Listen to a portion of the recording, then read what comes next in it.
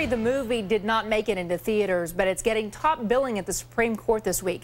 The court will decide whether this scathing political production is a film protected as free speech or political advertising restricted by campaign laws. She is steeped in controversy, steeped in sleaze. Hillary Clinton, I know, is not equipped, not qualified to be our commander-in-chief. The bigger this campaign is, the bigger the choice is, the more trouble she's in. Conservative group Citizens United released the movie during the thick of the Democratic primary season, but the Federal Election Commission ruled that it violated campaign finance law and could not be aired or advertised on TV. Sam Youngman, the guy you see here, White House correspondent for The Hill, he's covered the court battle over this movie. I know, Sam, that a panel of judges already sided with the Federal Election Commission, saying this was just a long campaign ad. So what issues will the Supreme Court look at? Right. Well, it's really one of those. I remember writing about this last year, as you said, right in the thick of the Democratic campaign. It has the potential to be one of those fascinating, really campaign-altering First Amendment cases, because it's really another one of those gray areas that we saw that we've seen raised by McCain-Feingold.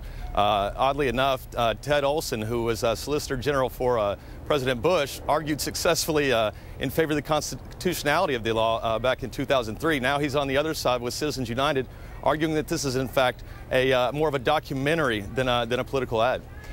I know that the group that put this out said that they got the idea from watching some of these other political films, Michael Moore films that had been put up, like Fahrenheit 9/11, and so they went forward with Hillary Clinton. I mean, why would this not be allowed?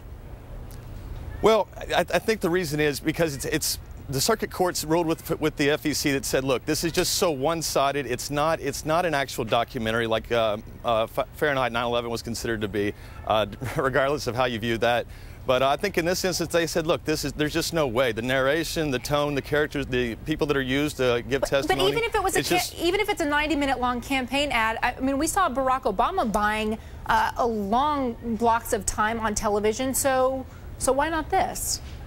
Well, in part because it's funded by corporate money. It's just, without going into too many details, it really is just one of those confusing gray areas where Barack Obama, the President Obama's campaign ad was allowed, this one isn't. All right, so are the justices actually going to watch this movie?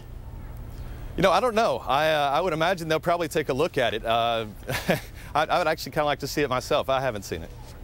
Sam, thank you. Appreciate it. Thank you. Let's go to Monica. She's at the satellite desk with a look at what else is making headlines this hour. Monica.